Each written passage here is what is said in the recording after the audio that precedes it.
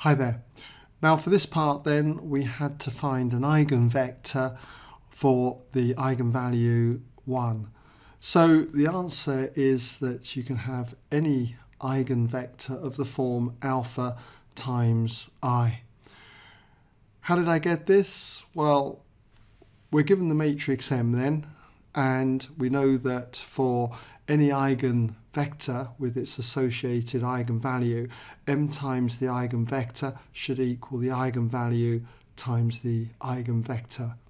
So setting lambda equal to 1, putting it into this equation here gives us this, and then I multiply out these two matrices, gives me this, and then I can equate each of the rows to x, y and z. So I've labelled them 1, 2 and 3. And then starting from 1, you can see that x plus 2z equals x. The x's will cancel out, leaving us with z equaling 0.